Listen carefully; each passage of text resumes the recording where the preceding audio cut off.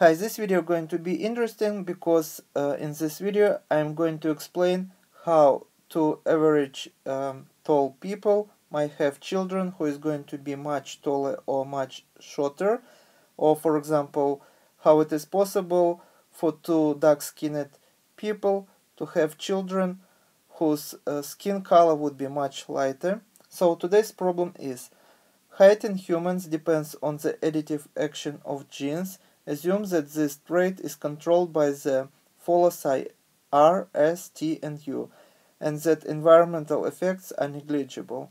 Instead of additive versus non-additive alleles, assume that additive and partially additive alleles exist.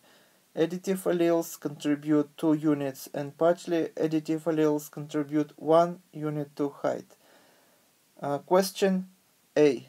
Can two individuals of moderate height produce offspring that are much taller or shorter than either parent? If so, how?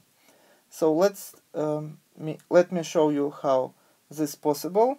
So we are given 4 loci. This is loci R, S, T, and U. And we are, humans deployed. So for each loci, we have 2 alleles. And now imagine that we have a situation where both parents belong to one genotype.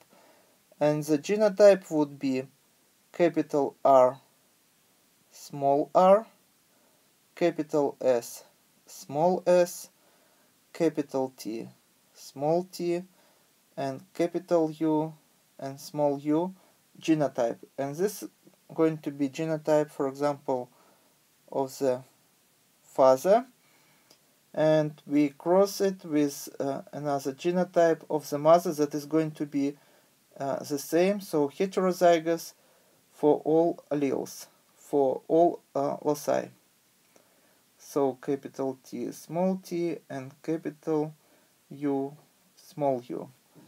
And when we have 4 loci that control the height, we might get situation where gametes that would be produced would have only, for example, capital alleles. So only one of the alleles can be inherited. So if we have, for example, if this side would be father side, so the sperm would be produced and only one of the alleles may go into the sperm, because sperm is haploid.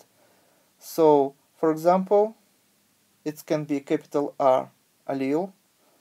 So we may have here capital R, we may get capital S, we may get capital T, and this might happen that we might get here capital U allele. So this would be genotype of the sperm, and this side is going to be of the mother side, and mother would produce egg cell, and egg cell is much bigger than sperm, about 100-folds bigger, and so the same situation might happen here also. So only capital alleles would end up to be in the egg cell. So we may have here capital R, capital S, capital T, and capital U. And when these two sex cells join, they would make a new diploid organism, and genotype going to be capital R, capital R, capital S, capital S, capital T, and capital U, capital U. And we are told that capital R gives 2 units to the tallness, and small r gives only 1 unit. So if we count the genotypes of the father and mother, we are going to get 3 here, plus 3, 6, plus 3, 9, plus 3, 12. And the same we are going to get for the mother, who is going to be also heterozygous at all loci. But the children, or this particular child, would have all the capital alleles, and as you see, would be 4 plus 4, 8 plus 4, 12 plus 4, 16.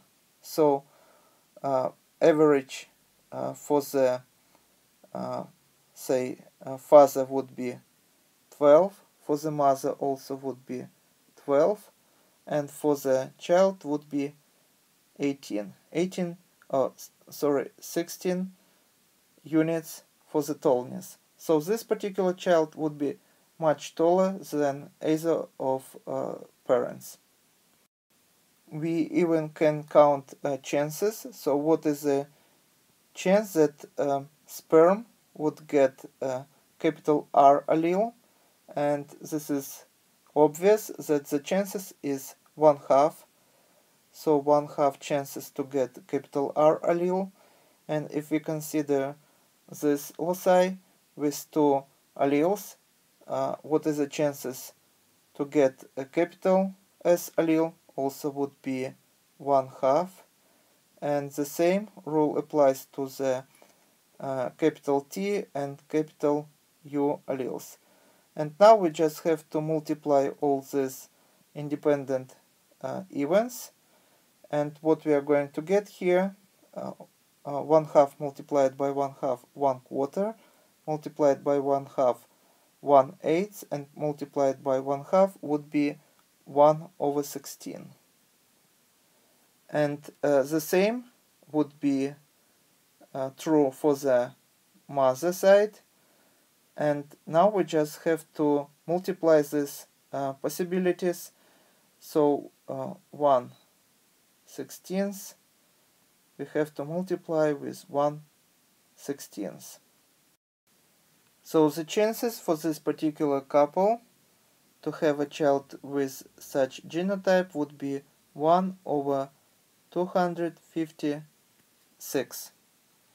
So this explains how these two particular parents may have a child who is going to be much taller than any of them. And the same rule, of course, applies to the variant, where we can get only small alleles for our genotype of the sperm and egg cell, and thus for the child. So and of course we would have many intermediate variants here. So this couple have equal chances to have a very tall child or very short child, and many variants that is going to be intermediate genotype. And now we can move to the question B. If an individual with the minimum height specified by these genes marries an individual of intermediate or moderate height, will any of the children be taller than the tall parent? Why or why not? Once again, we can solve this problem just writing down genotypes, and genotype of the parent 1. This is actually doesn't matter whether it is female or male. So let it be, for example, mother of the child, who is going to be short, and her genotype would be small r, small s, small t, and small u. And if she marry a person who is going to be intermediate, so capital R, capital S, capital T, and small t, and capital U, small u. As you see, father would be able to give to the progeny whether dominant allele or recessive allele, dominant that gives 2 units, and recessive allele that gives only 1 unit, and mother only can give alleles that is can give only unit that gives only 1 to the tallness. And that means that such couple would never be able to have children who is going to be taller than one of the tallest parents.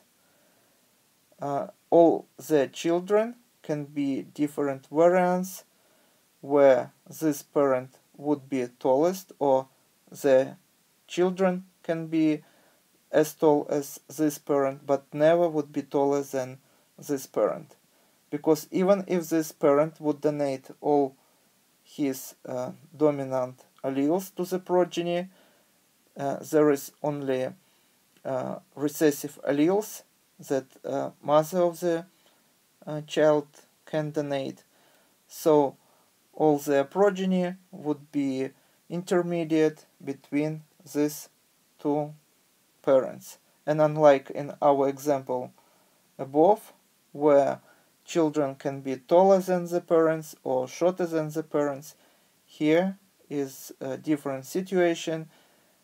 This is genotype for the tallest child possible, and this genotype for the shortest child possible. And there can be a range of different intermediate genotypes and intermediate many variants of the tallness. And this is all for today. Thank you for your attention. Please subscribe for my new videos that I post almost every day. Thumbs up if you like this video. Please write your comments, questions if you have any, and see you in the next video. Goodbye.